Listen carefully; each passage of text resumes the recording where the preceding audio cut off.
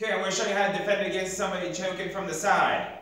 So, when a person comes in right on your side, the first thing you want to do is go right into a horse stance. Bring up the hand, hammer fist to the groin at the same time. So, the first thing you want to do, here, you want to hit them right in the groin.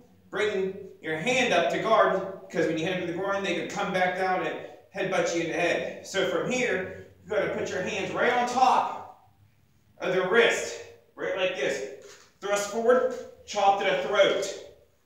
Now, what you don't want to do is when you bring your hands up here, you don't want to come in a circular motion, because that will not disarm their hands off you, or you don't want to be too close to them and thrust out your arm, because that will not disarm them as well. You have to be as close to your neck as possible.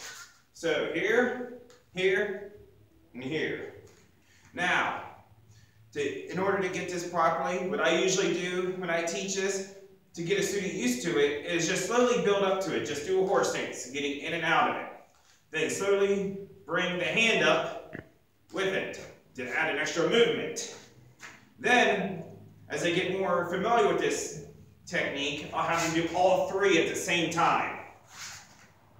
Now, in a horse stance, your toes want to be lined up perfectly.